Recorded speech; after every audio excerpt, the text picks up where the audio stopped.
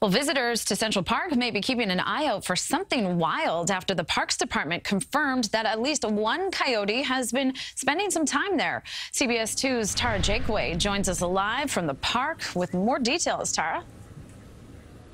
Well, Natalie, we have been on the lookout all morning here, and so far, no sightings. Now, it's important to note that one coyote, there is not yet any photographic evidence, but for some New Yorkers, that doesn't seem to matter. For some, just the confirmation of a sighting is enough to stop them in their tracks. It's kind of shocking to hear that the coyote would be here because it's near the road and the dogs. Skip Levsey says news of a coyote spotting spread fast in his building near West 80th Street, which overlooks the park. Many of his neighbors already lining up a coyote run-in strategy. Grab the dog and just stay away.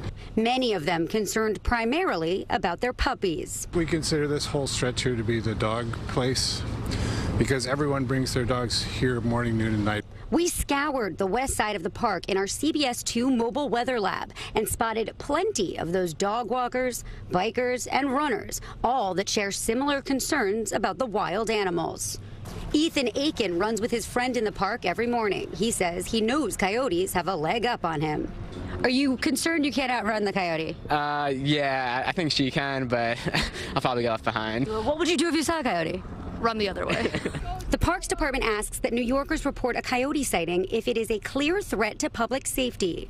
According to the Parks Department, citywide, there have been a total of 62 coyote sightings reported since 2016. And this year alone, 36 reported since December 15th in the borough of Manhattan. They say they cannot confirm how many were submitted from Central Park, as people are not required to list an exact location, and they have no way of tracking numbers because multiple reports could be for the same coyote. And Natalie, they also say if you cross paths with wildlife that you should respect them as you would any other New Yorker and give them plenty of space, which we all know can be easier said than done during the holiday season. Live in Central Park, Tara Jakeway, CBS 2 News. All right, good advice. Thanks, Tara.